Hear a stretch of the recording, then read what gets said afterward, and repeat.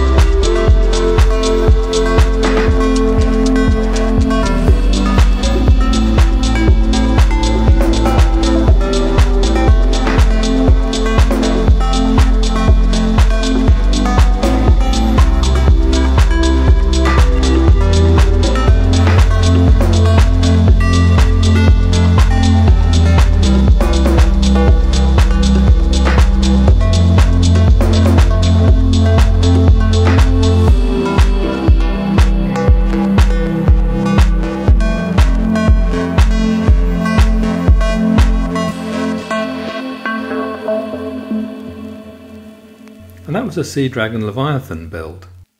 If you'd rather work from instructions that look like this, you can support me and buy them at Rebrickable, just follow the link below. And don't forget to look me up on Instagram for more good stuff and behind the scenes photos, and use the hashtag BrickSmartWorkshop to tag your photos so I can see your creations. Thanks for watching. I hope you enjoyed the video. You made it this far, so why not give us a like or make a comment below. Click here to see some more of my Deep Sea Creatures series, or here for some other LEGO creature builds. And don't forget to subscribe to BrickSmart Workshop so you don't miss any of my upcoming MOCs.